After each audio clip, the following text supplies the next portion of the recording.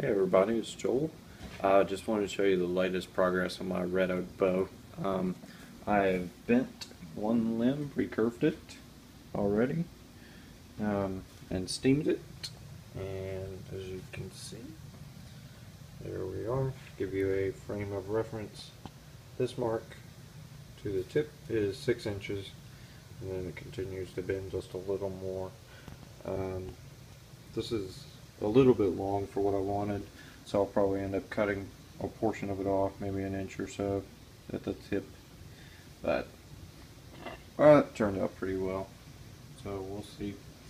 I'm steaming this section now, and you can see the tip of it is over here. So from here back is being, well, from here technically over is being steamed, but the steam rolls out and drips.